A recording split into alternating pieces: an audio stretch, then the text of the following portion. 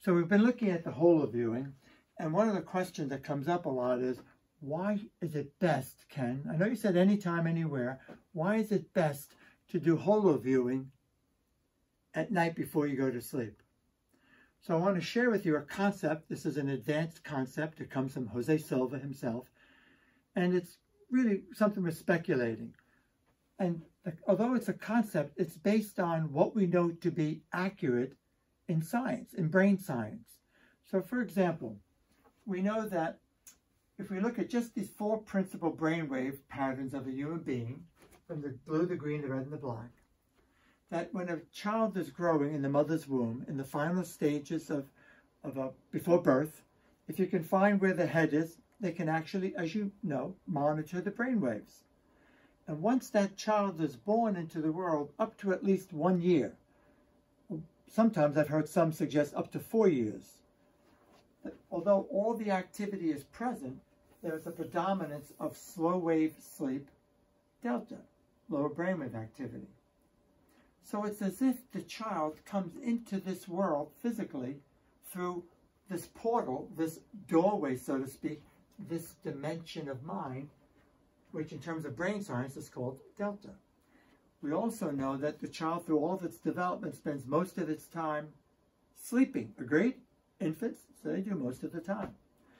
Slowly, though, around 1 up to 4 years of age, we start noticing delta and more theta activity. As they develop further and the brain is developing, evolving, there's more and more alpha activity present. So delta, theta, and alpha. And that continues typically up until around maybe 12-ish, or puberty, time of puberty, and then we notice more and more the blue or beta activity. So a lot of what we've learned here is that as we become adults, we've kind of left behind our heritage. We know we learn faster here, we'll hear faster here. It's a dimension where we're more open to learning. And a lot of that is kind of dismissed, it seems, in our culture, in the Western science. What's interesting, though, is every single night, we all go what?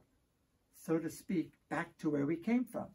We move from here, through the light stages of sleep, to a little bit deeper, through delta, and then we fluctuate all during the night through what we call sleep and dream cycles. What's interesting is, regardless of the age, when somebody's making their transition and they're about to move on, the most dominant brainwave activity is what? And most people, it would be delta, or this low brainwave activity. So we still need a lot more research about delta. We still need a lot more understanding about the so-called unconscious state, this dimension. So Jose's concept is this. It seems that although we are, as we said earlier, spiritual beings having a physical experience, that part of our physical experience, we enter it through this portal, through this dimension that's very subjective, non-physical, called delta. And then when we move on, we go back to where we came from through the same dimension. And every single night when we go to sleep, we know there's a process of creativity, incubation. We go back to where we came from. Delta. And invariably we wake up, we feel better, we're corrected. So the concept with the holo viewing is, it's as if we're reporting to higher intelligence, source energy, the universe, God, whatever is comfortable for you, and asking for feedback as to how we proceed. And we're releasing it through the delta door at night before we go to sleep, giving it a chance to broadcast. Delta door concept.